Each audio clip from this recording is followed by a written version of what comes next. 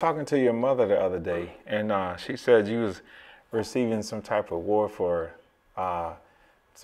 becoming an entrepreneur. It started back when I was 9 years old. Parents had ran a company called Lomax Trucking. It was a company that hauled material. The issue that they ran into was that the government was their only customer. So when the economy crashed and the government started pulling their money, we didn't have any money. Business shut down, and then we had to like move from like a huge house to a small apartment. But I mean, I understood something was going on, you know, but it was, gee, like what happened to the big house? What happened to all my friends? What happened to, you know, all that stuff? And now I'm like, well, gee, now I need some money, right? I started walking dogs.